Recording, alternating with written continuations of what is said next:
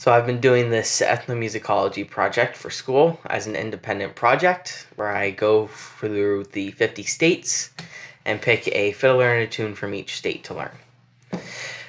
For Maryland, I picked William Adams, a black fiddler born in 1880 who lived in the KenGar neighborhood.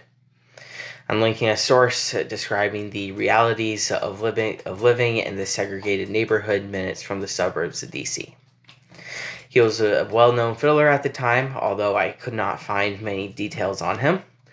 He played Irish jigs and reels and was hired for white people's parties.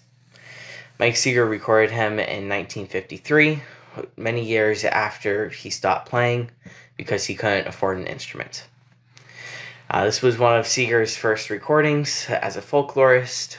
He learned to have a fiddle ready for musicians who didn't have access to one.